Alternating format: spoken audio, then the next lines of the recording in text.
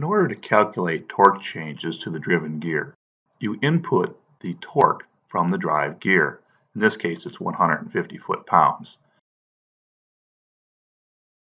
Then you multiply that by the gear ratio of 3.25. That gives us a value of 4.87. Now that gets rounded to 488 foot-pounds.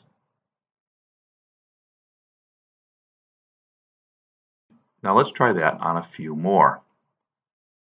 Let's look at the problem on the right. Here we have an input foot-pound of 98. So we input the 98 into the calculator, hit the multiply symbol, and now enter the gear ratio of 2.56.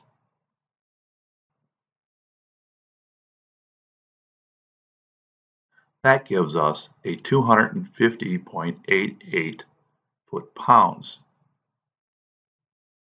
Now that's going to get rounded to 251 foot-pounds because we round to a whole number when we deal with torque changes.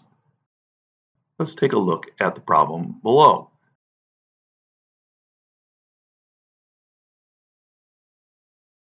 We now have an input foot-pounds of 210, so we input that into the calculator.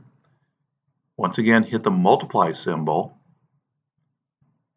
and then we enter the gear ratio of 1.87.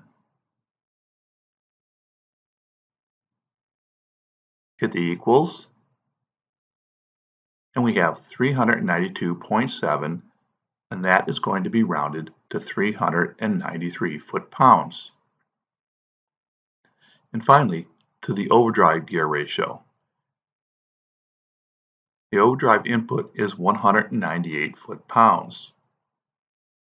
We multiply that by the gear ratio of 0.72.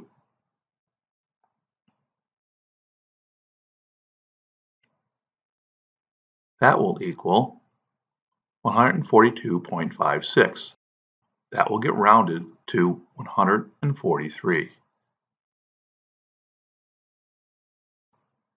Here we can see once again that when we have gear reduction in the first three, we get a torque increase, and the overdrive, we get a torque decrease.